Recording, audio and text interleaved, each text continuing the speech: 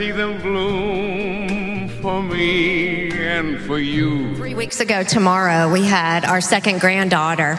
And like I said a few weeks ago, yeah. And her name is Reagan. How presidential is that? Beautiful Reagan Elise. I lobbied for Trump, but it was a little too soon, maybe. So we'll see. Trump is not the most feminine name, but we can make it. Hey, you know, but neither is Reagan. We're going to take a page out of the liberal playbook. It doesn't matter. You know, it doesn't matter. We can identify how we want. Oh, by the way, she is a daughter.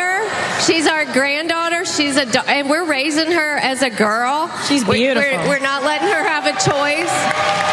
She's what God designed. There will be outrage tomorrow. God makes the choice of what the babies are going to be, and God decided. My boys always had guns in their hands, so we didn't. That's not something. Hashtag MeToo. That's not something you teach them. That's something they're born with.